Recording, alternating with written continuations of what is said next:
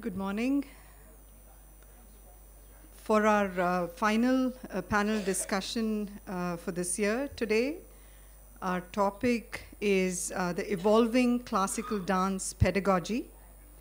Our erudite and accomplished panelists will talk about how content and teaching methods of classical dance have evolved over time, whether dance can be taught as a language of communication and creativity, how dance students can develop into thinking socially conscious individuals, and looking ahead, how teaching needs to evolve to connect with culturally diverse students and millennials, and how dancers should think about lifelong learning, which is critical for building a career in any field in the 21st century. So with this, I'd like to invite our panelists to come up on stage. Ms. Kanak Rele, Mr. Aravinth Kumarasamy, Mr. Harikrishna, Kalyanasundaram, Ms. Bijayini Govind, and our moderator, Ms. Pushkala Gopal.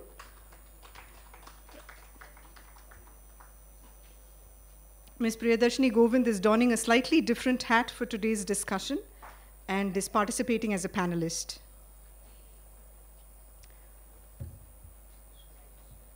Many thanks to Ms. Pushkala for her meticulous planning and preparation for this discussion.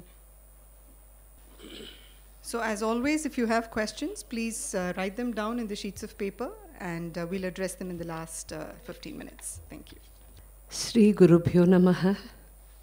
Ee diname sudinamu. In lots of ways. Vaikuntha Ekadashi says some. For us, this opportunity to have such an august panel discussing pedagogy, including the developments, particularly from an academic perspective, but of course bearing in mind that we're talking about a performance art. For them all to have this opportunity and for the Academy to have provided us with this forum, I am deeply grateful.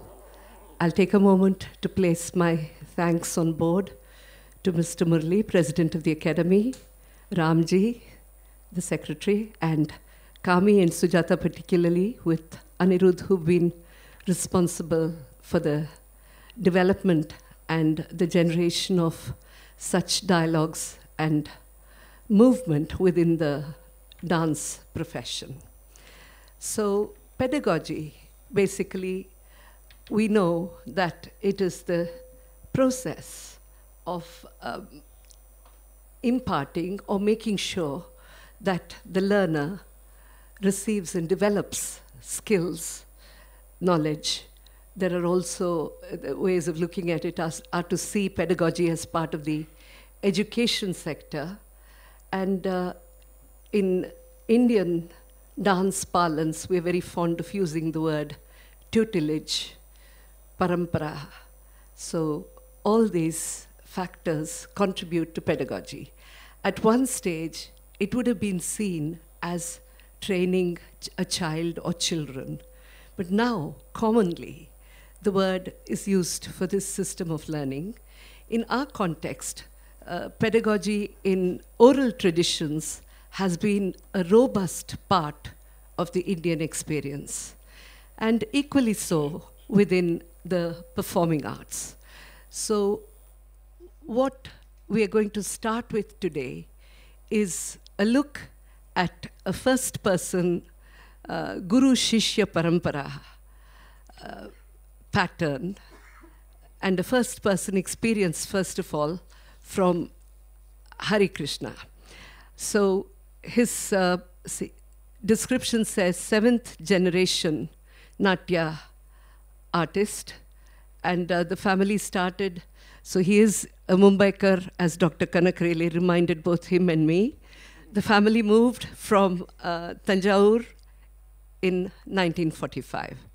Now, this is not the forum for me to share their CVs, but very briefly, I will tell you that he's been, first of all, a pupil, and then in a later incarnation as an accompanist playing the mridangam, a choreographer, composer, and running parallel to all these strands has of course been his development as a teacher.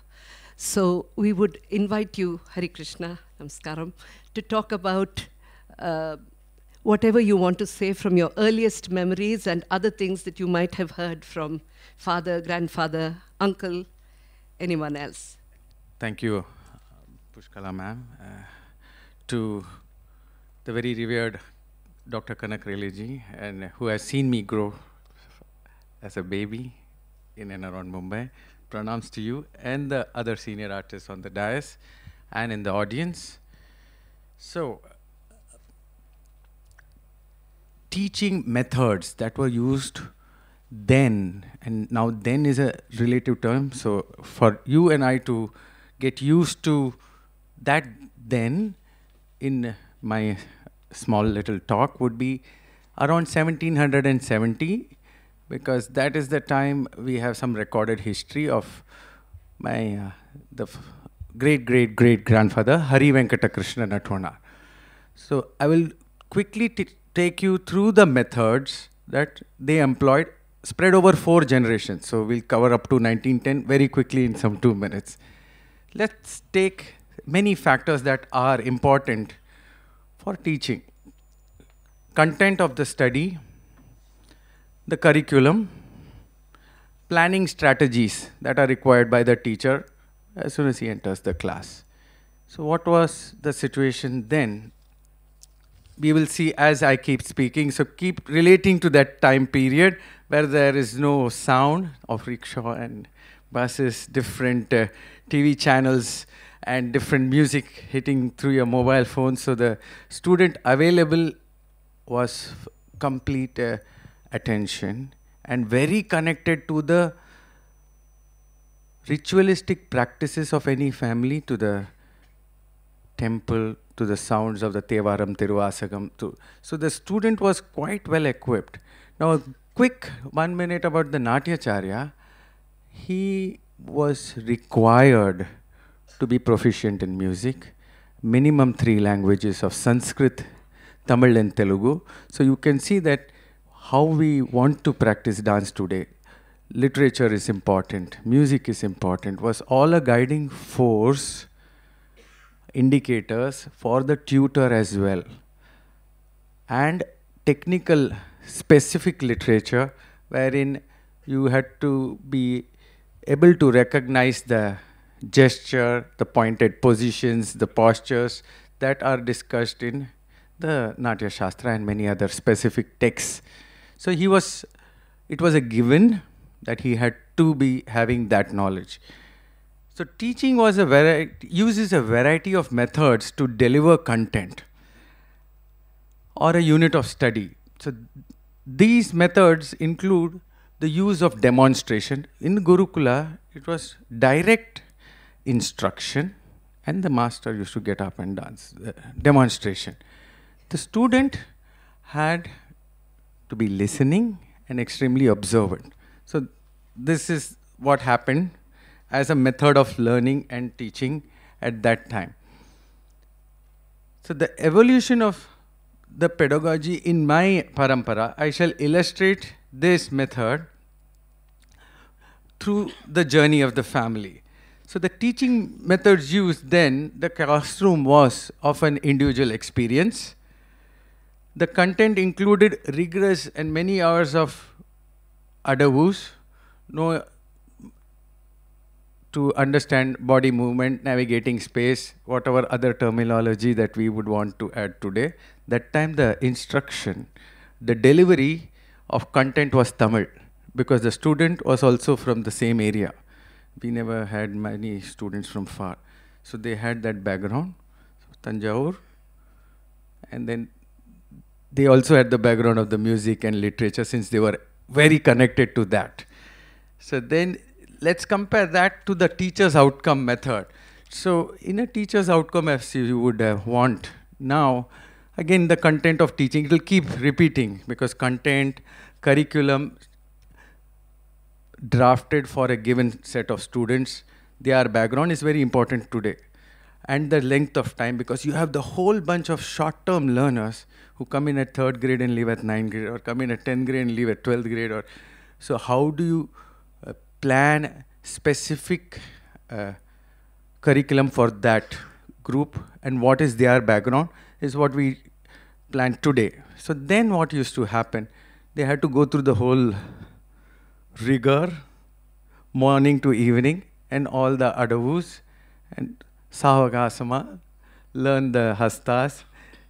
He was proficient in the specific literature, so he used to talk about it, and hasta binaya, or whether it's anga, upanga, and pratyaya, whatever. I would not get into the other specifics of technical in expression. So, and then evening would be a padam or so. Bharatanatyam thus uses body and expressions as its career, also has different fields that we recognize today, and then that plays an important part is music. So it plays a guiding role in dancers' movements. So it also stimulates a dancer's inner throbbing music and gives more passion to her dance. And thus, that will give her a strong desire of performance. So this is what is the effect of music and the knowledge of it, or if you are a music enthusiast. So excellent music compositions never escape from the dancer's acute ears. Thus, music plays a vital role. Now, how did this fit in the Gurukula system? So he was already a Natyacharya, had to be equipped to be a good musician. And he used to impart through oral tradition. Again, syllabus is not seen. So later on you will be able to understand when Dr. Kanak Rele ji speaks. Yet, you had great dancers. It's a practical art form to be performed. And what are the good things that a dancer should have was given. They were exposed to that. Much more, I would say, how great stalwarts used to come and speak about a composition, its inner meaning. So in a Gurukula, they were exposed to such content, much like how we have specific talks now. Those talks used to happen in the house of that master. He had different stalwarts who used to come. He used to take help of other literary giants of those times. And thus, since he was already supposed to know Sanskrit and Tamil deeply, he could also keep instructing orally to the student. The assessment, student outcome as we say, the assessment or the statement, clear statement we say now, that certificate is a clear statement that so and so can do this or has a knowledge of this, this, this. At that point of time, the statement from a Vidwan or a visiting artist was enough for Iva Sariya Pandra, means she knew the content, she was good in whatever that Vidwan has said, and that was a clear statement. So you had content delivery, and you had the student learner's outcome was, the statement was not in a paper or other form, but orally also given. I must remind you, in that system, the student also went wherever the masters used to go. Thus, the content needed to a music enthusiast was available all around. And if needed, the master arranged for the music lessons to be taught in his Gurukulam. Soon, the content and how the repetitive method, along with the exposure and practice of music, made the student learn deeply the art form. The afternoon sessions, the discussions of the technical aspects of Bharatanatyam through the study of literary works specific to Natyam, such as Natya Shastra, chapters dealing with the mudras, sthanakas, bhavas, and so on and so forth, inculcated a deep knowledge in the student and improved the execution of her performance. So it was recognized by the dance masters that technical knowledge was very important even then, through their sessions every day. The Gurukulam experience, to sum it up, then we'll come to the later stage. The individual had the master's complete attention, access to the compositions, the vast repertoire. There was a great continuity in learning for a length of time. She didn't have to travel back and forth. She or he used to be in the house or in close proximity. The deeper philosophy, the exposure to the deeper philosophy of Natyam and a strong sense of identity. Now, if you see this strong sense of identity and inculcating a confident learning atmosphere is part of now what we recognize as students' learner outcomes. You know. So the involved learners, making them as involved learners was inculcated at that time, although the language used was Tamil. The acknowledgement by the masters or the visiting students became, or the stalwarts, became a clear statement of the student's ability. A clear statement of whatever a learner is expected of, what a learner is expected to do, or able to do, or knows to do. Thus we have the certificate which clearly states that this certifies the student can delineate from Alaripu to Tilana, or knows level 1 of Natya Shastra or level 2, depending on the specific curriculum. Then that statement was orally delivered. And that used to spread by word of mouth. So Bharatanatyam, along with music, literature on Natya, literature which included specific and non-specific, and the abundance material, the attentiveness of the student made it a very holistic experience. Now this happened until 1900.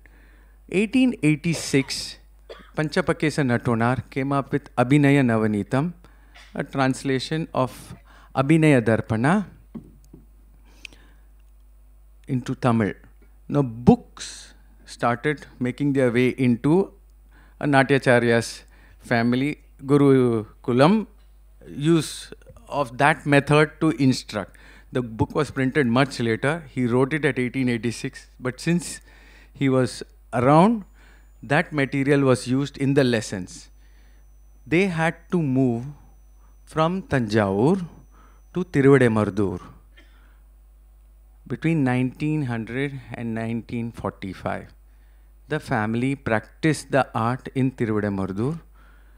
The good work by great stalwarts at that time of different dance styles helped us also to receive students from different villages. Because who felt like this village is closer, let us go and learn inge and there. And the Mari Padmini Ragini la vandirkanganu solra. Sorry. Can I shift to Tamil whenever possible? Pardon me. Please move to your personal journey. Yes. And my personal journey then is, even I didn't have that connect. The Tanjore temple is just 1 kilometer away. It was not. I was born in Mumbai.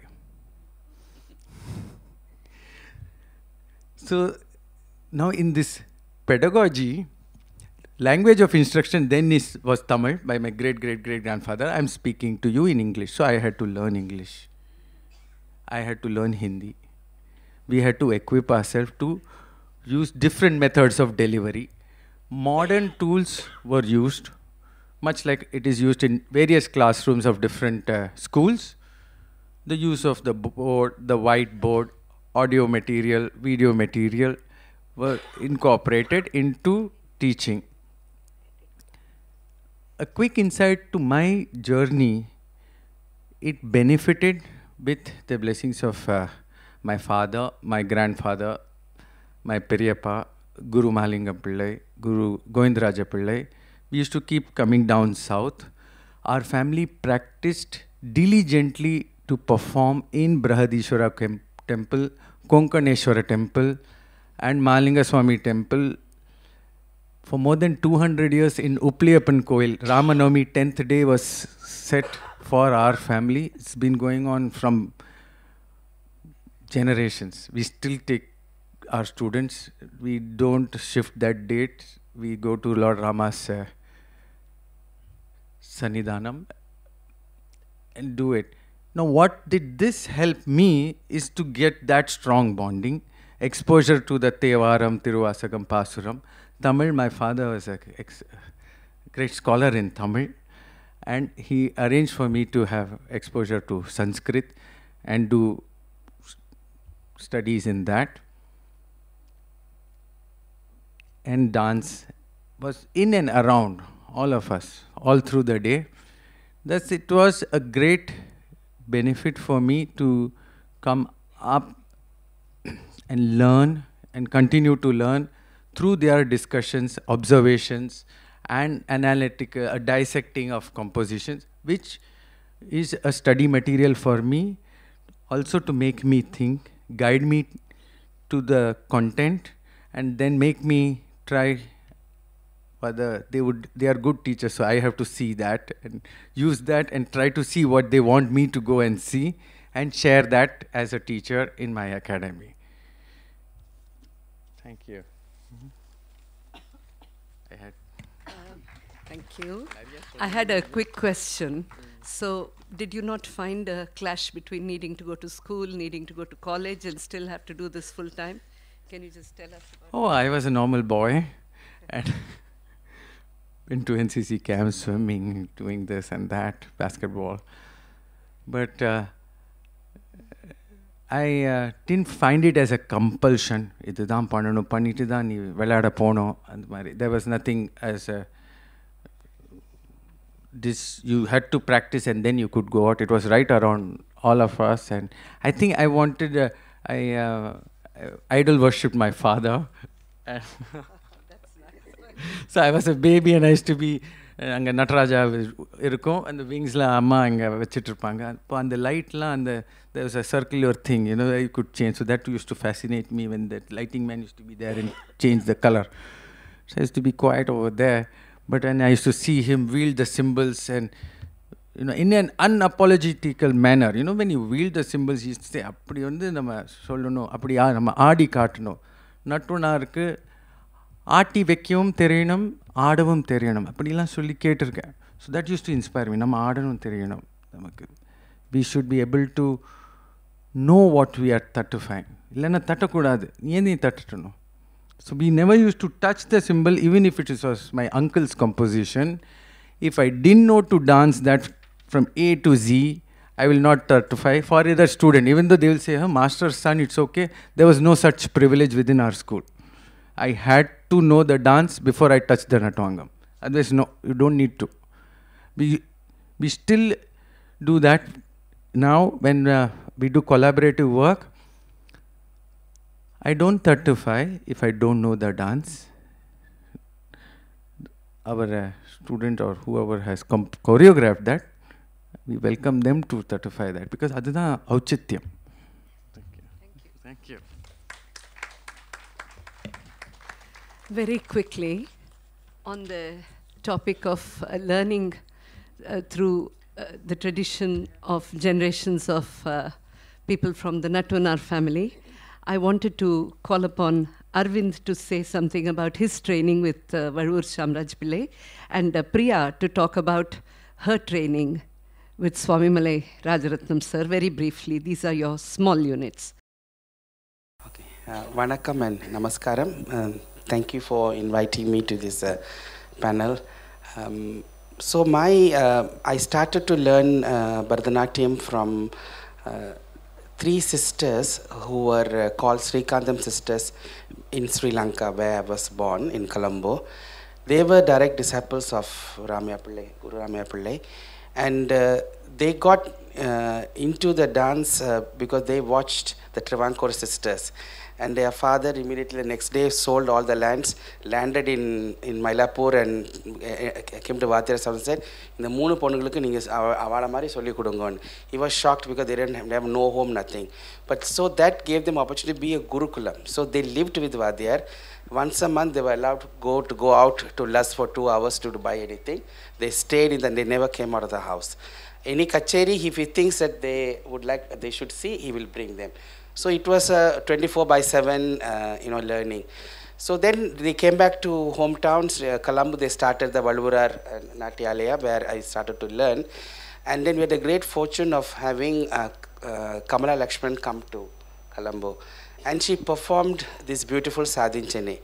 And for me, as a male dancer, it was exciting because Padavarnam, as a young teenager, I was struggling to learn and imbibe. When I saw this, because I was also a music student, and I was so surprised. And then I told my gurus, I would like to learn. They said, no, they didn't know the item. So once I'd finished my Margam, it was my gurus who said that maybe you are ready to go and learn from our Vadyar.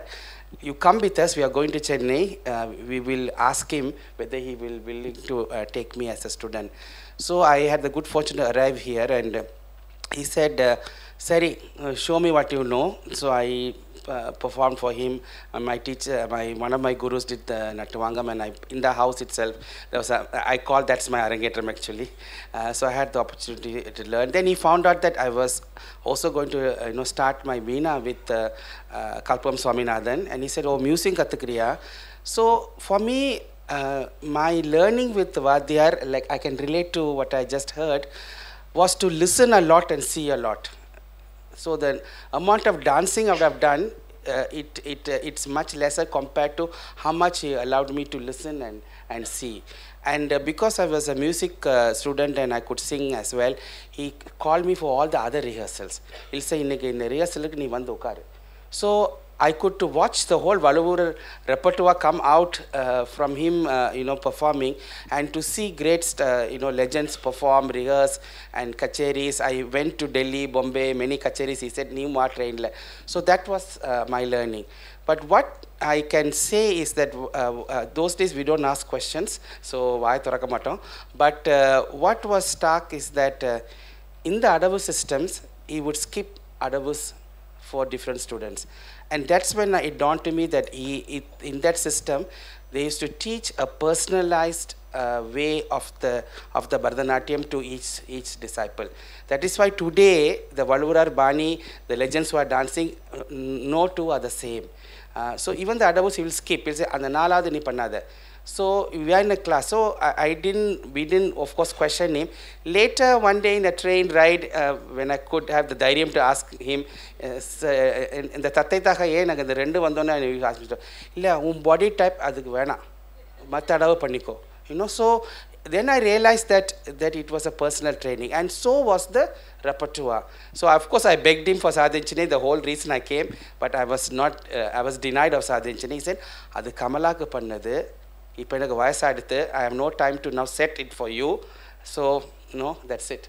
So it was so the repertoire, Adavu system, everything was personalized. So what I have a treasure from my guru is something he gave for me, and he did it for every student that he took care. So that is the thing. Pass on to Priya.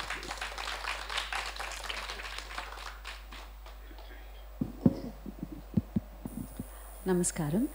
I had two very different kinds of learning. One was from Guru Sri Swami Malai Rajaratnam, the other one Guru Srimati Kalanidhi Narayanan. To speak about Swami Malai Rajaratnam sir, like it was quite common in those days, Vadyar used to come home in the beginning years, and it was only later that we went to his house. And it was always individual class. It was 1-to-1. I have never had a class with another student. So it was very personalized training. And as Aravinth mentioned, Vadyar would, I think, according to the dancer and her capacity, her ability, the way she danced and her structure, his or her structure, he would change the adavas a bit and to suit the dancer. As far as Vadyar's training was concerned, there was very little said during class. It was always sung.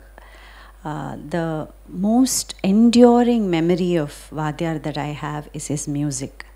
He was a very gentle man who was lost in his music most of the time, very sensitive, very creative, and he would sit there and in his chair, and there were a few instances where he used to get up and show, but more than that, it was, I try to remember, there was really no articulation of how one adavu has to be done. There was very non-verbal transmission and transference that happened, and it was through his music. I think the greatest gift that he gave us was the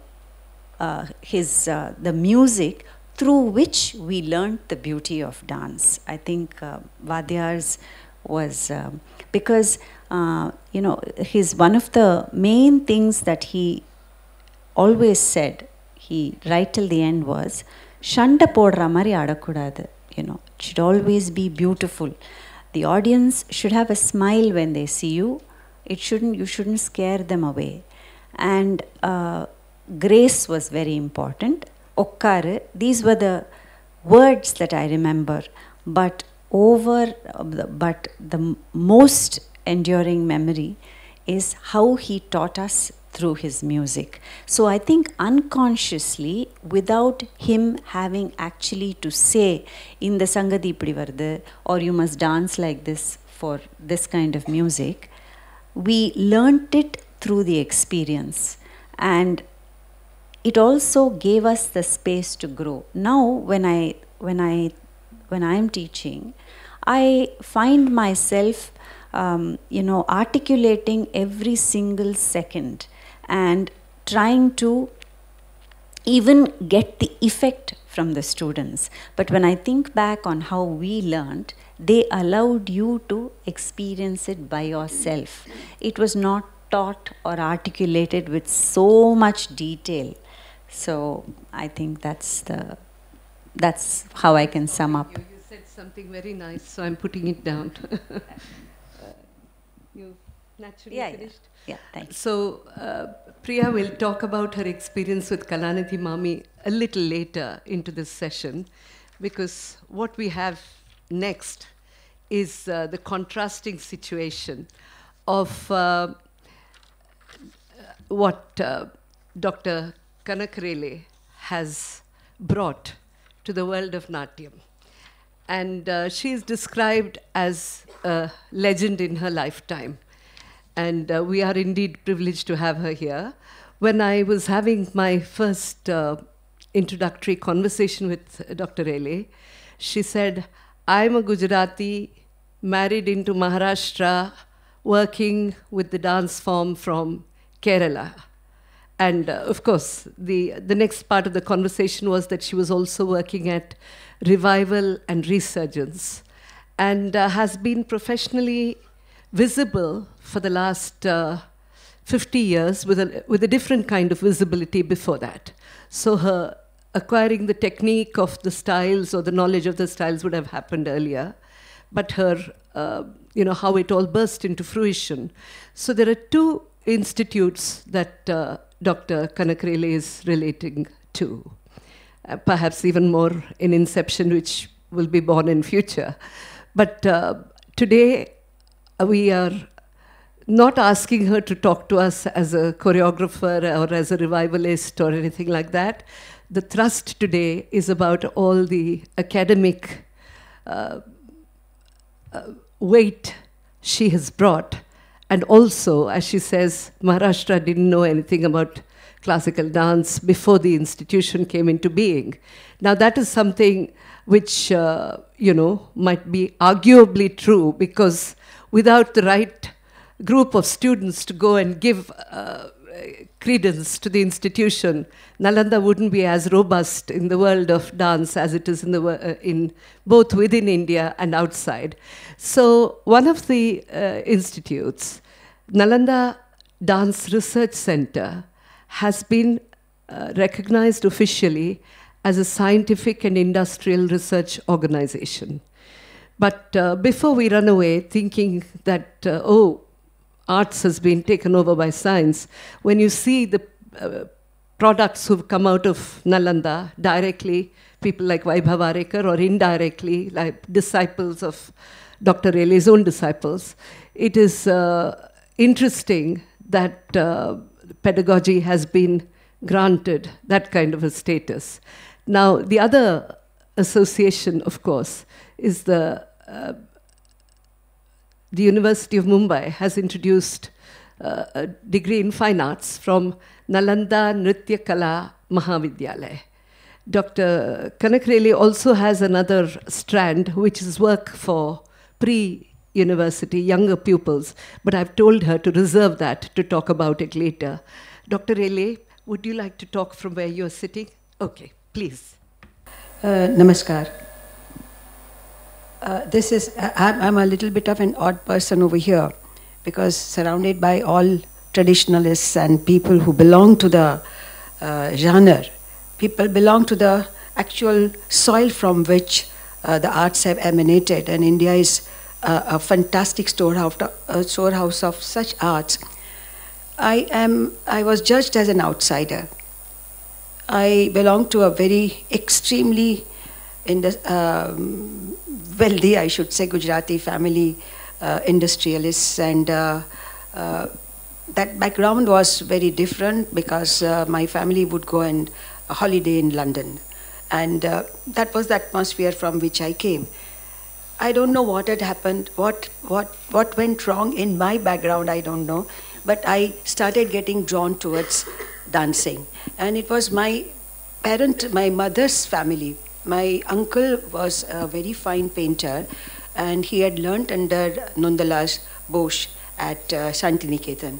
So I spent my childhood in Shantiniketan, and there I had a tremendously beneficial input into my artistic background.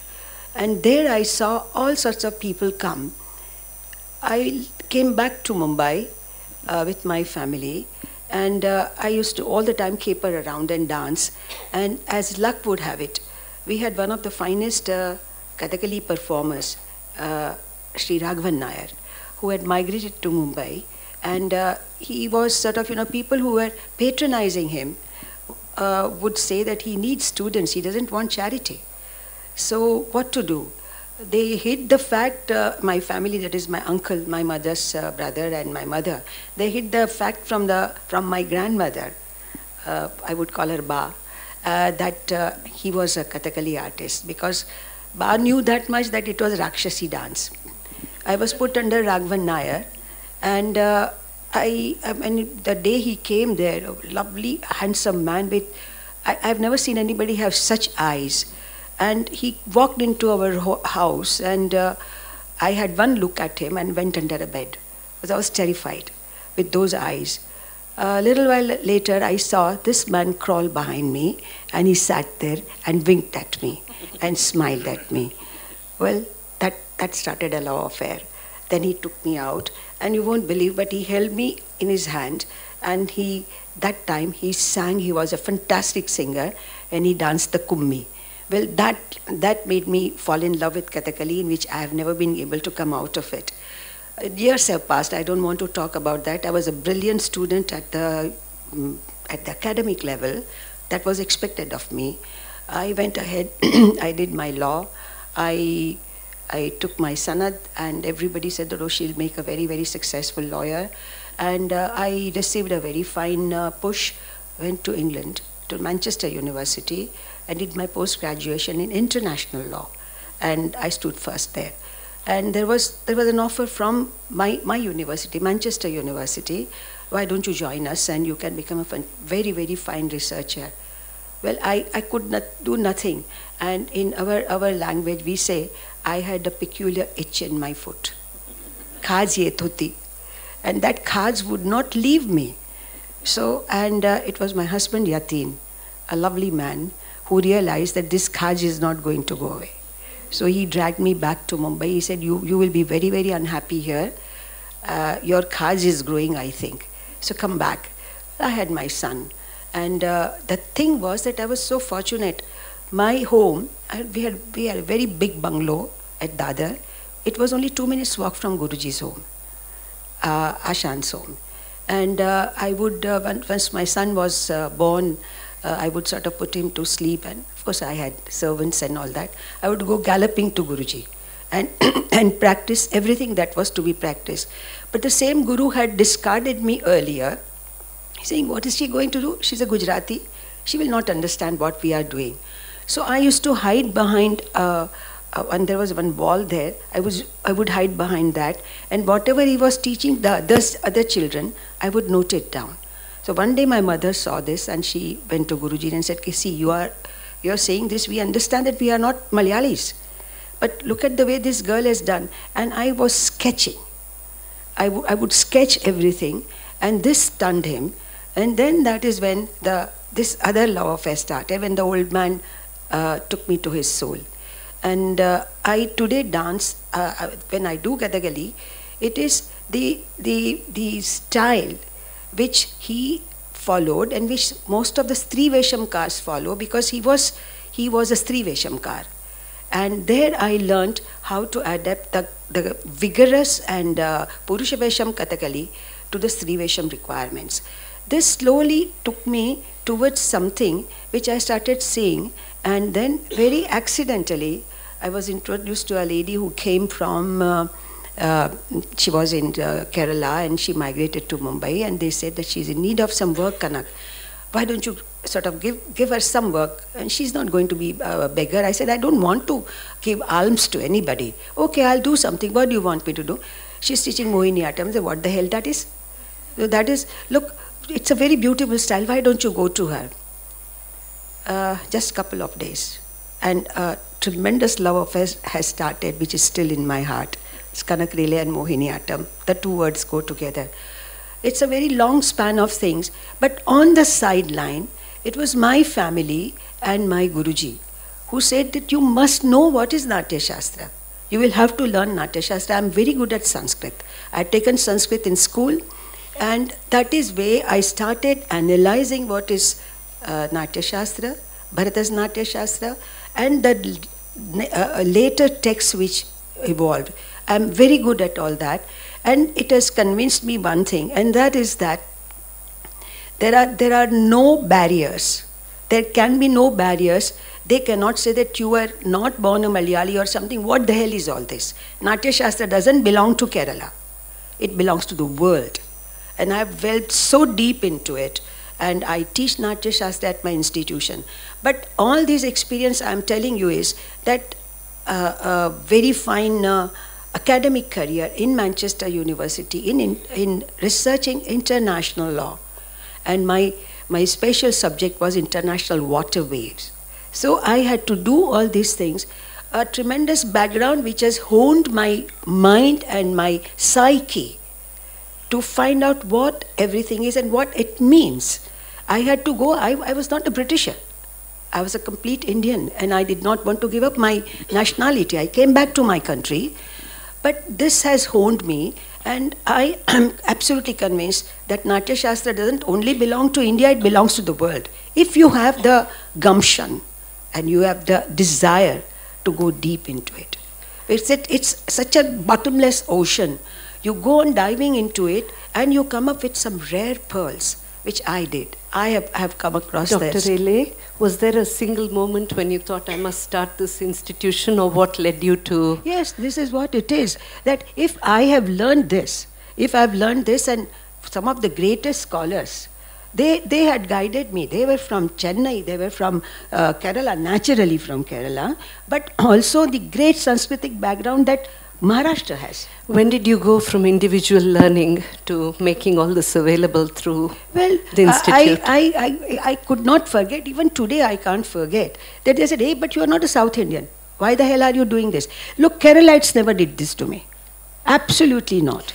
And that is the way I went on. And I said, no, if this great, great ocean was open to me to dive into and come out with some pearls. Well, you gave society the best answer, because Nalanda has thrown out a lot of professionals from every part of the country's and world heritage. Yes. So please tell us how you devised the whole thing. Why did the research center start first? And then why did the College of Fine Arts come next? Well, Nalanda was working in this. You see, I was very fortunate. I am a Bombay University, Mumbai Vidyapith now, a product of that. That time, the Vice Chancellor who stepped in was my principal from Law College, Government Law College, Dr. T.K. Tope. He kept on telling me, in Marathi, he would say, what the hell are you doing in this law? He was such a lovely dancer. Why don't you do something in dance? So when he became the Vice Chancellor, I beg your pardon, he became the Vice Chancellor, I naturally went to greet him. He was my sir. And I really, 6 feet 4 inches tall man with a thundering voice, but he was a Sanskritist. So when I went to meet him, and I very timidly said, sir, can I make a request? Oh, yes, why don't you? Bolna, ka bolat nice. So I said, sir, can we have a diploma at Bombay University in dance? He thundered, what do you mean by diploma? It's all useless. Have a degree. Like a damned ass, I said, yes, let us have a degree. Had I known I have to work so hard and suffer so hard, I would have run in the opposite direction. I would have jumped in the Arabian Sea, done anything. So why the research center first? And then the School of Fine Arts. You see, what happened is, what is it that feeds the academic line? You have to feed the academics. Then there is a core of people, a core of researchers. Naturally, I lead it, but there has been a big number of scholars. And they have to feed this. Cult from that, just as you make lassi, you make buttermilk. I used to make buttermilk of all these experiences which came through. And then it was the Bombay University academic line, academic staff. They adopted me. I can walk into the Bombay University anytime, and the whole university will get up to respect me. So that is how we evolved these courses. Mind you, not a single classical dance style belongs to Mumbai, to Maharashtra. Which is why it's a great achievement. Your degree, if you assume I know nothing about it, is it a degree in one style of classical dance, or a combination of styles? No combinations. I don't believe in combinations. The student comes, this is the only university, only course in the whole of India where the student steps into the university after doing 10th SSC. And after doing 10th SSC, there's 2 years of preliminary work, 3 years of degree, then go to post-graduation. If you want to do PhD, do your PhD. Everything. So, this is the way I had to work. And I went from step to step. I had to see what the children want. That is where it attracted me. I remembered my days. See, obviously the children would know that they want something if they have a pattern. Yes. How did you draw your first set of professionals? That was a big... Who was your professorial team? Who was your teaching team? All the people from all over India. Kelucharan, Mahapatra, all these people were our advisors. But you didn't have a degree in Odissi, did you? What did he feed into? Well, I don't believe in Odissi or anything of that sort. This is Indian classical dance. Okay. You learn your Natya Shastra, you learn all the texts, and then what I have done is I have specialized in it, and my theories are well known all over the world. That's body kinetics in Indian wow. classical dance. So, can I come back to you for you to talk about that when we talk about Natya and the future generation? You want me to talk about body kinetics? Later. Okay. Because we will do a Priyadarshini with the Abhinaya technique. And that's again something I wanted to talk about after Priya, because I have followed your book on Bhavanirupana. And it's a fantastic piece of work. So, and Priya has live experience of actually acquiring Mami's pedagogy, Kalyanasundaram Mami's. Yeah. So I think the audience will get something definitely. very valuable from that. Yes. So can I just, thank you. You have it.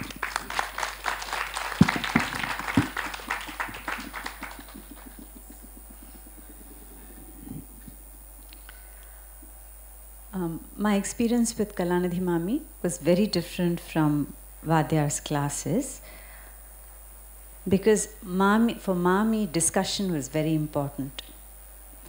The way we learned, again, it was one-on-one classes, and we were seated. I would wonder why Mami started that method of teaching. She says that she also learnt it like that. But I think initially it was also because she had stopped dancing for many years, and she was already, in her 40s when she came back to teach. I think she felt more comfortable. It was a combination of that. But I think it was, it was something that was the most effective method of teaching, because it completely allowed you to concentrate on the thought. And, the intellectual exercise became very important, the base, because you didn't have to worry about the stepping, etc. So, Mami used to teach seated. The first thing that she did was, the lyrics were sacrosanct. You had to go through the word-to-word meaning. We had to write down the word-to-word meaning.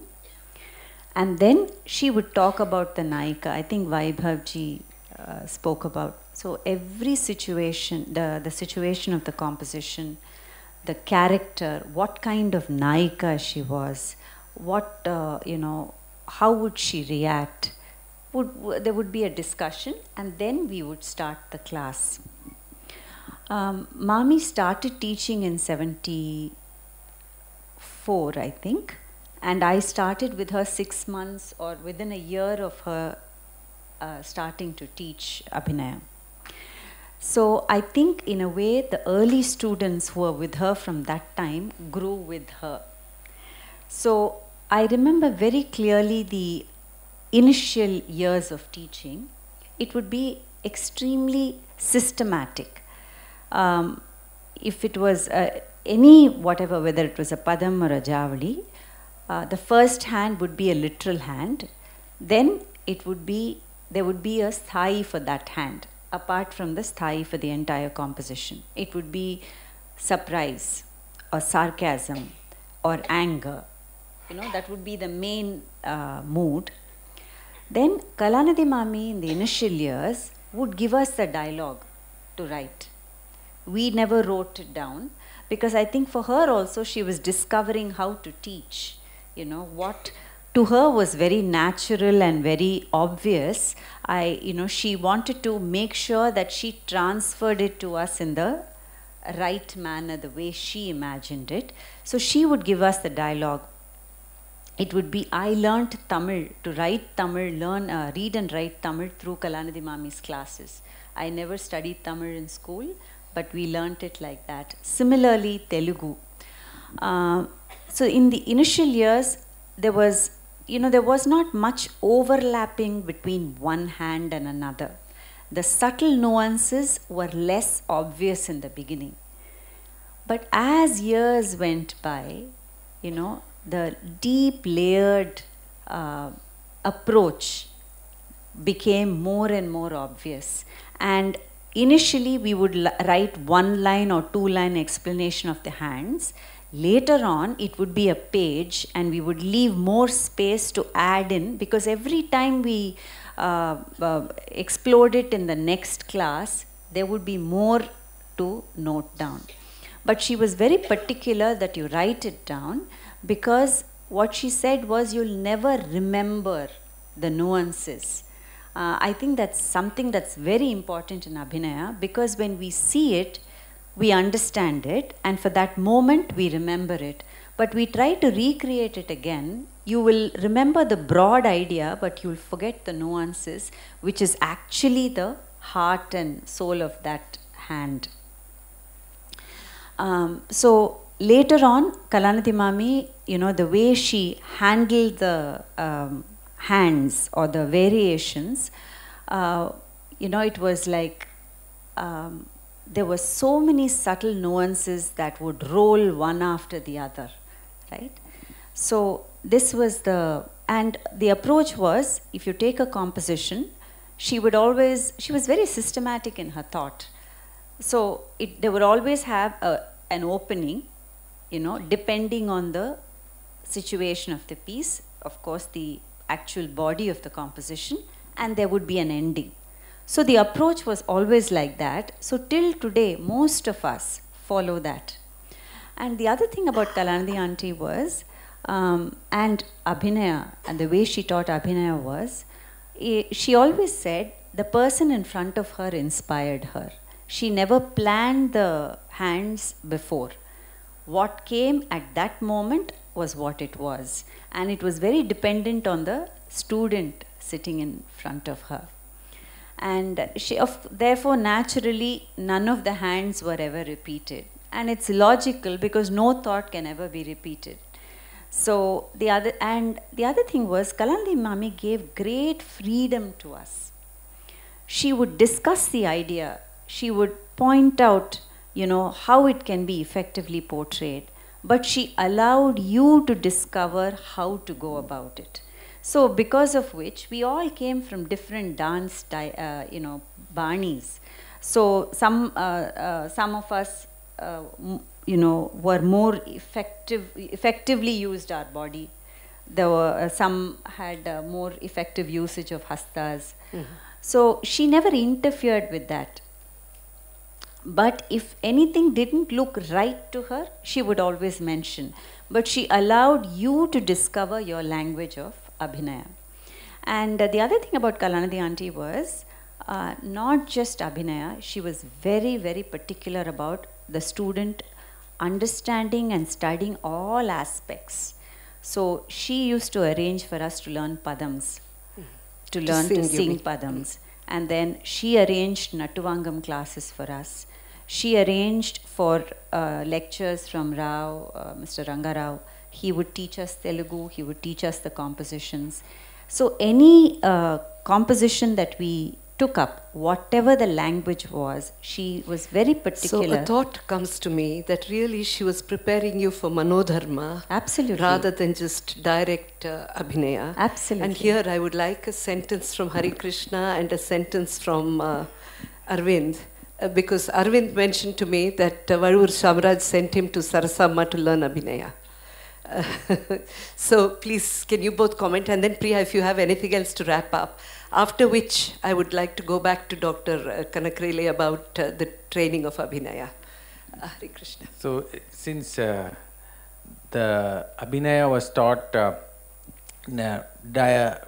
demonstration and direct instruction, the student learned through observation. The specifics of the situation in a given padam was explained, but most of them were in conversation. And Malinga master used to get up and dance, and then they were supposed to get it. If they didn't get it in the first chance, he would change it immediately. Because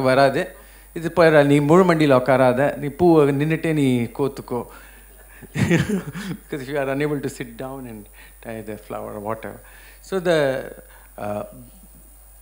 padam, or whether it was a Tanavarnam or Useni Swarajati, and the big chunks of expressional aspects that used to come, it was taught as pieces. Thank you. Yeah. I'm going to ask you both another question later, but Aravinth first. Yeah, okay. So in my experience when I was with Vadiyar, Abhinaya class was not a separate thing.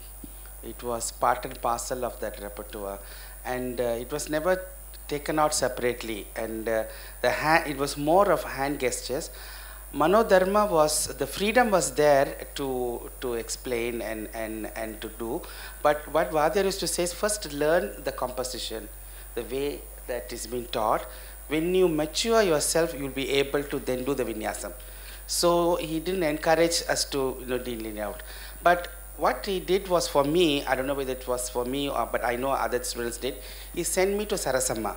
He said, Anga class po, just go for a few classes, then you will understand how Abhinaya should be translated. So when I went to Sarasamma, the first thing she said was, Sabdam pannalam. Sabdathala we start. So she taught me a sabdam. And when I came back to Vadiyar, he said, "Ippa purinjada eppadi kai sekkirathu, eppadi kai kokkurathu." So that's how Abhinaya was introduced to me. So this question is for Priya and for Hari. When you now do padams on stage, are you doing Manodharmam or are you using Mami's principles and setting something and then extrapolating from there? Priya first and then Hari.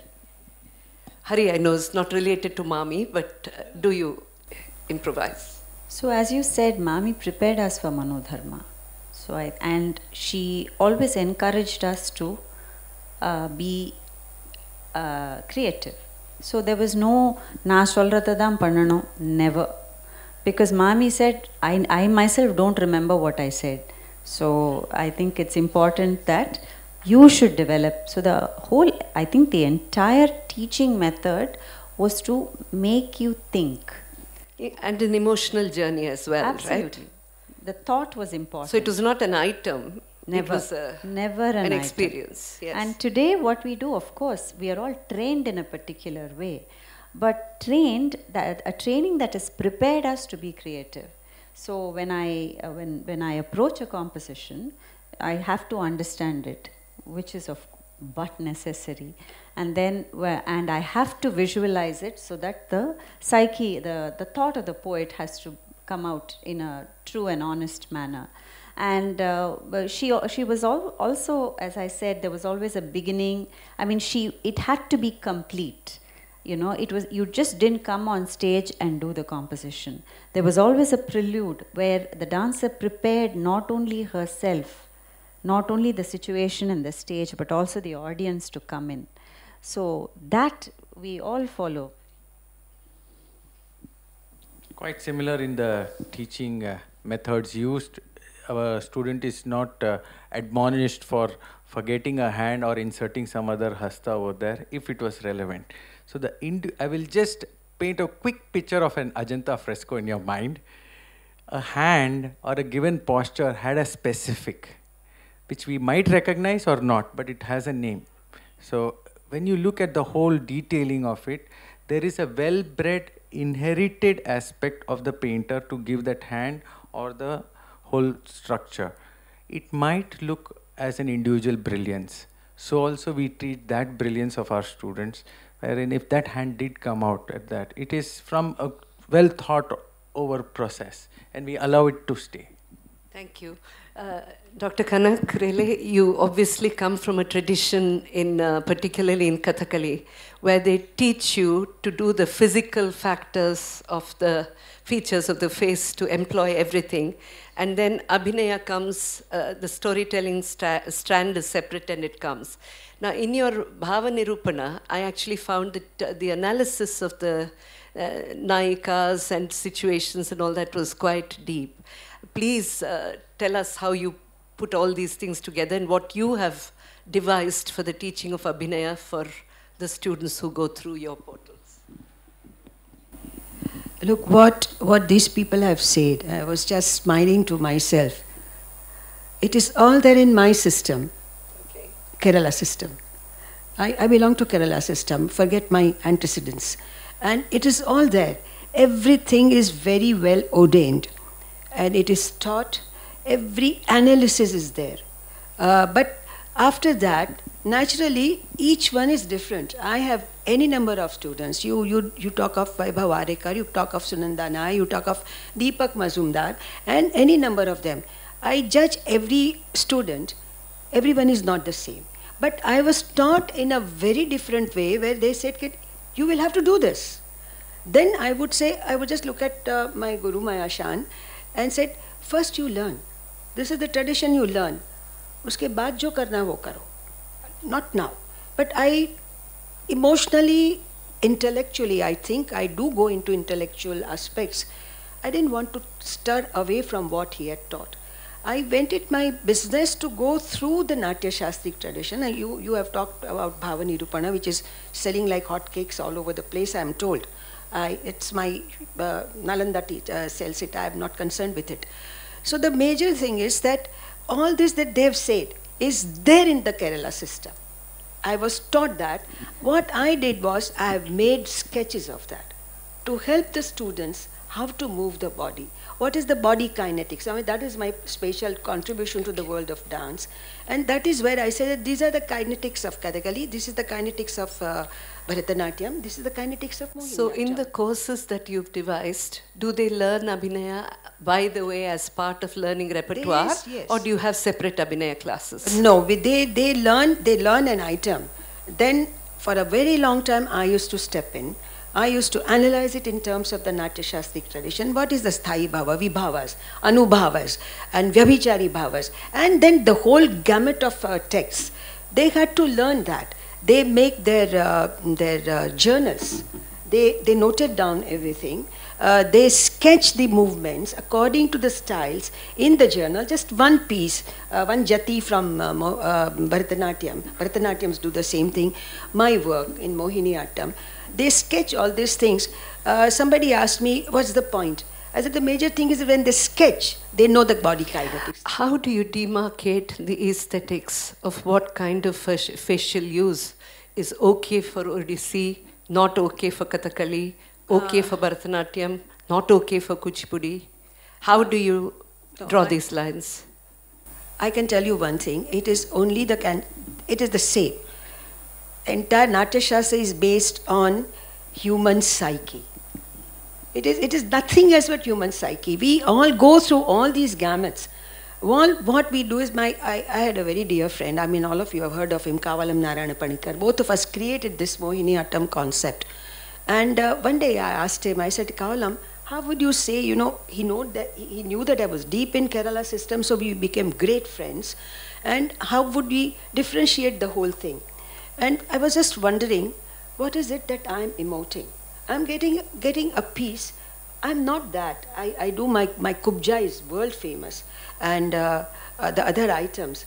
Well, I do kubja. I know that I'm tearing myself away. When my whole body is sort of so taut and all that, the item is over. I do like this, take a deep breath and go away.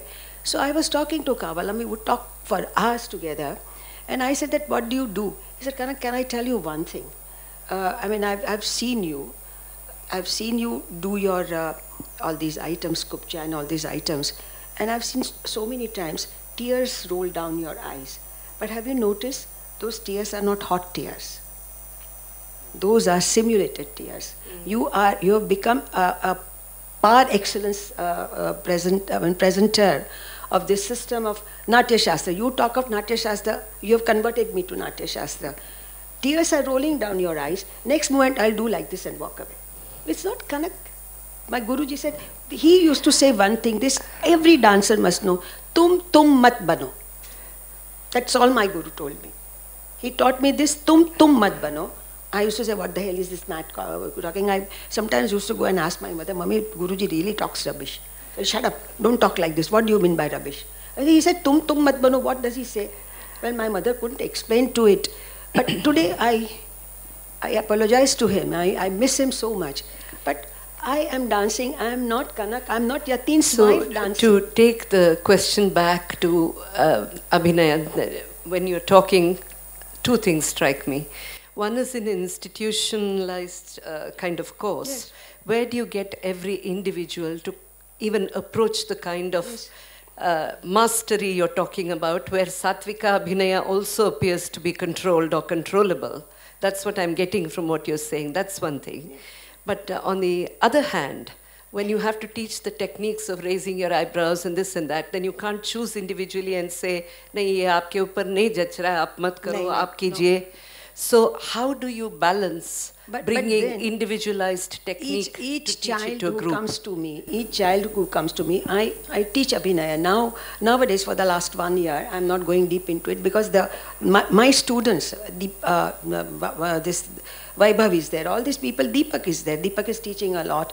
All these people are there, I would have left it to them. But each one I honed.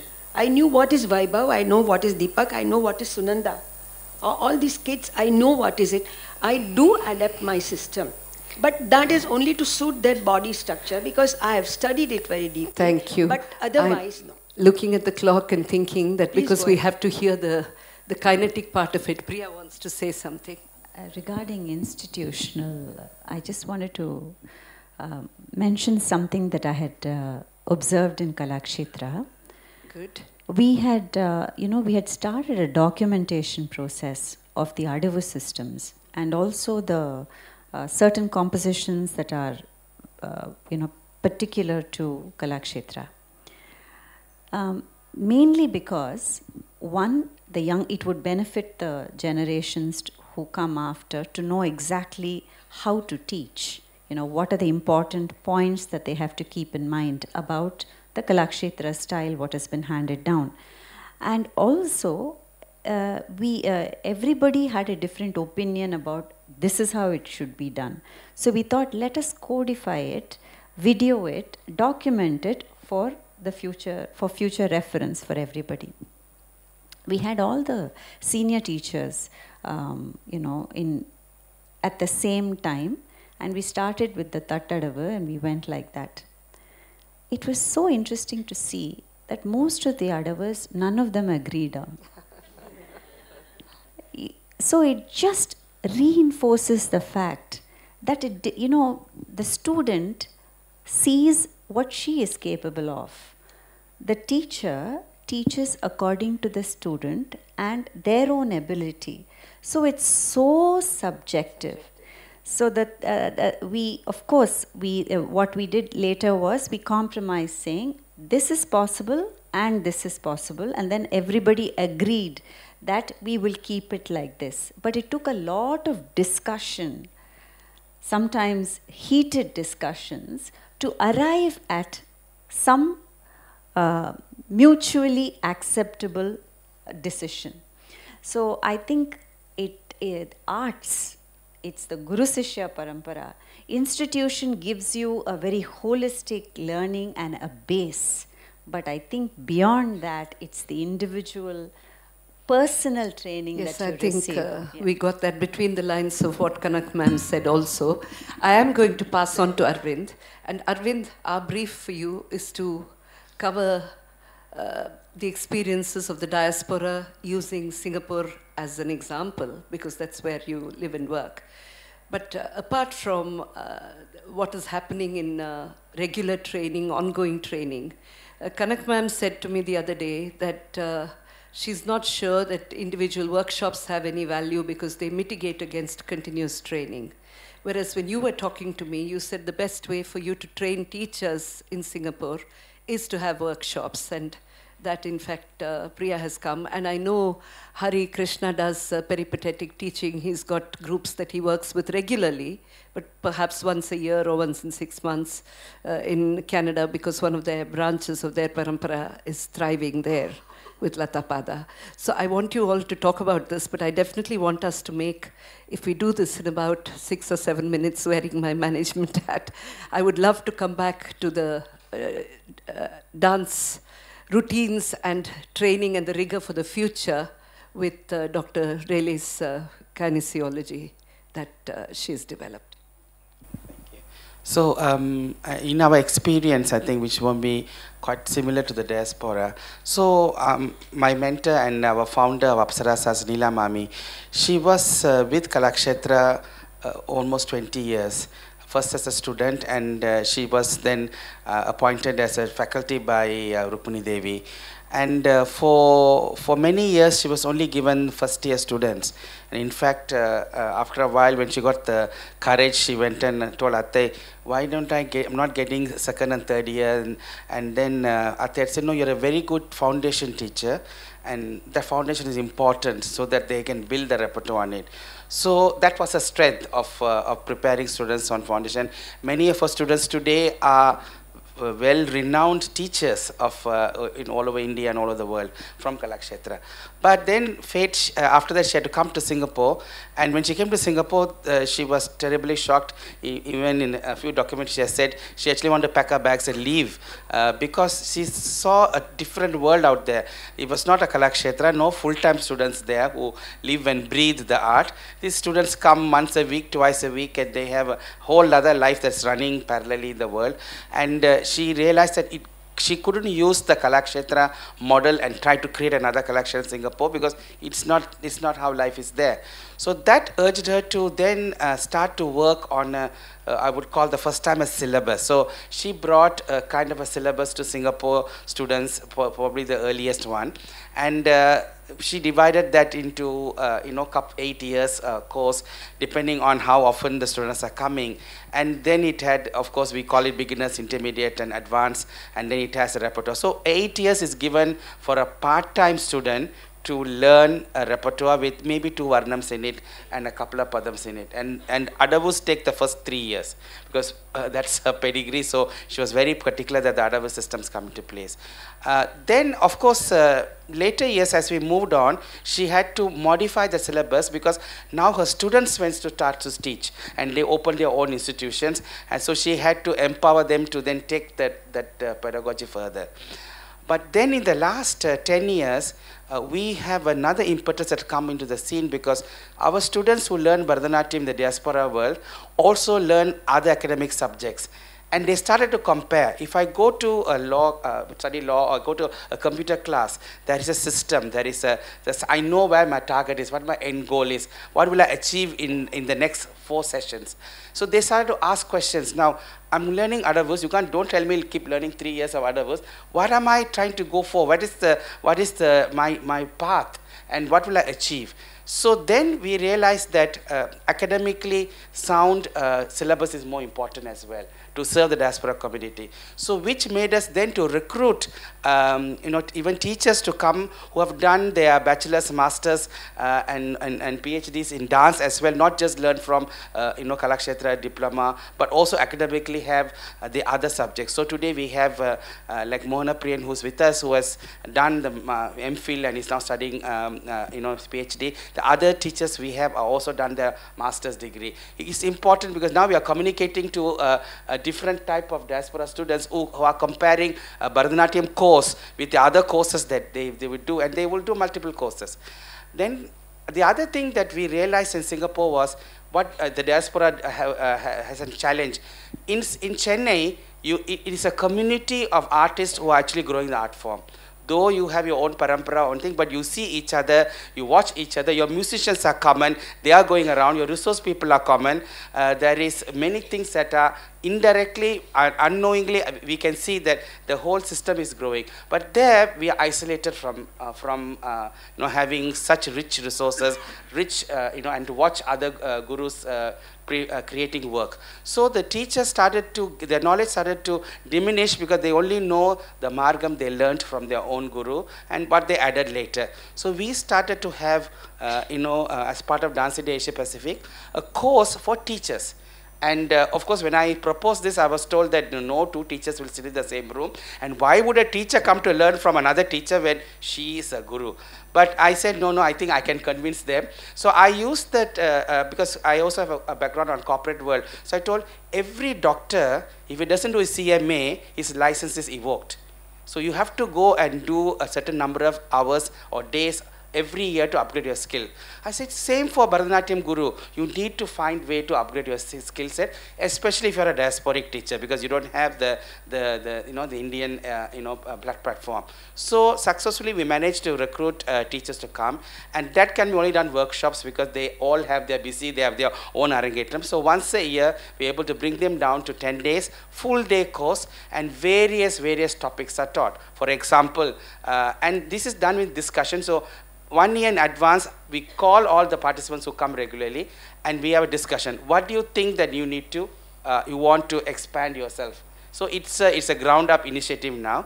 And for example, one year the teacher said, we are challenged to do group choreography. And we have to create, we can't put one girl to do a tilana, 9 girls have to do tilana. So we can't replicate the solo times 9.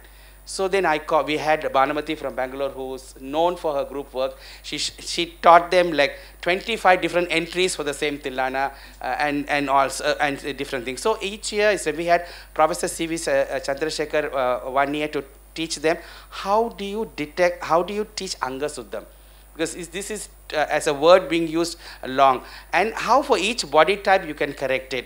And he also taught them when can you judge a student is ready to be taken to a serious level. So these are things that the teachers, so some examples. So this is how we have developed it. Can we pass? Could I ask if there are any questions, please to bring those now. because in this last sort of round, they could probably take the answers. Hari, any comments on workshop techniques? Well, the comments would be that students are from our common institution, like it's a sister institution run by our own student over there. So the instruction is maintaining continuity. So the workshop was relevant method for us to give advanced content and curriculum based on their progress. And thus they could have me come every year in the same academy on different topics. So I could not teach the other students from different styles. I prefer to teach from our own Bani. So that was an advantage. Thank you. So I think to go back to Dr. Kanak Rele, this, when you have students from different styles and you prepare them all in terms of the understanding of the body, then there are sometimes a common platform that you can bring them onto. Priya, I'm not sure if Kalakshetra has that kind of a general movement training apart from Adavus. Sorry. I was saying that Dr. Rele has developed kinesiology for across the board for the university students. So when people come in from different disciplines at a sort of when they're in their mid to late teens, then you can bring them onto a common platform if they have these kinds of lessons because they're more tuned. So I was going to ask you if Kalakshetra has that. And I was going to ask you, Aravinth, whether since Harikrishna comes from a single style perspective, whether this would apply to you also, but maybe we let Dr. Kanak Rele talk to us about your whole area. I am apologetic. I realize that we're asking you to do it in a short space of time, whereas we could perhaps spend a whole morning learning things from you. But I'm sure, Dr. Rele, this is not your first visit to us. So in this aspect, so please give us a summary of what you've developed, please. Well, just to summarize whatever I've been hearing, well, I think I'm older than all these people, and I've heard it ad hoc all my life. And I've learned, I've absorbed, I've digested. I can only tell you one thing. You are looking at a person, an old woman now. I've crossed certain age, and that is that person loves what is Indian dance. Not going to, I hate this categorization of areas. Indian dance is one. All of us take our inspiration from one fountainhead and we adapt it as we require it.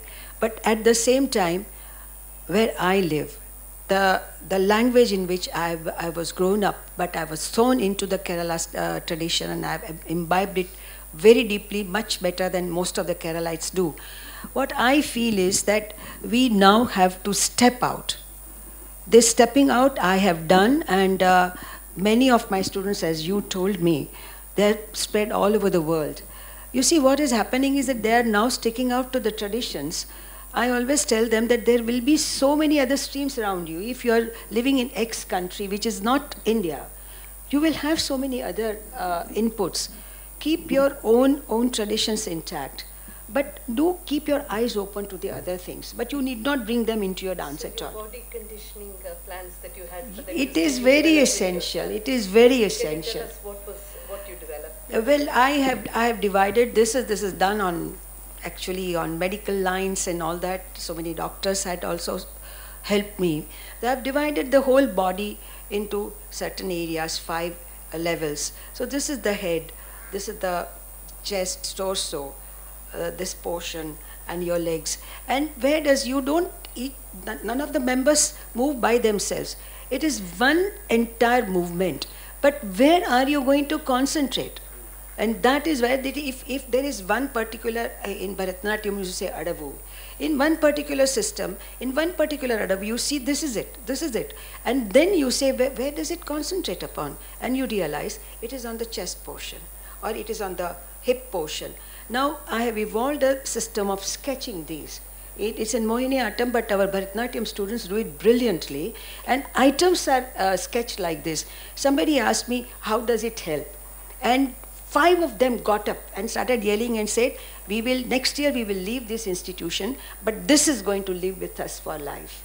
We know how to move our bodies, ma'am has done that. And all those sketches, you see, when you do that, if I do this in Mohini Attam, you will say that this is your movement.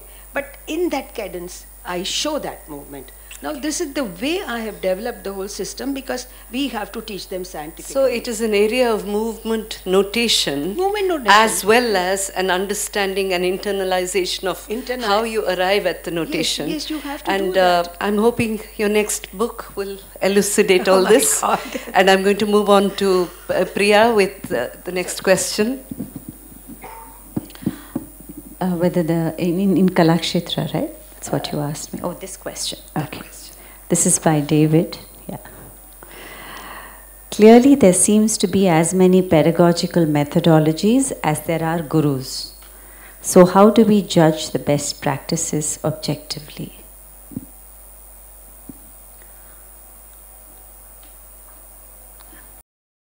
Look, how else do you judge? By the student, what the student, the quality of the student, the quality of the teacher. That's the only way we can judge, isn't it? So there is one more question, and this will help us summarize something that we haven't talked about overtly. It has been a covert comment with, so don't we need a continuous assessment for performers as well? So when Harikrishna spoke, he said that perhaps a fellow guru would come in and say, this person is doing this item well. So that was validation at the stage where there were no formal structures for assessment and approval. But assessment always happens, and this is why some pupils would get taught a particular varnam or not. Because the guru may not say that you're not fit for this. They might find some other excuse to tell you that I'll come back to it later. But very often that would be a result of an internal assessment.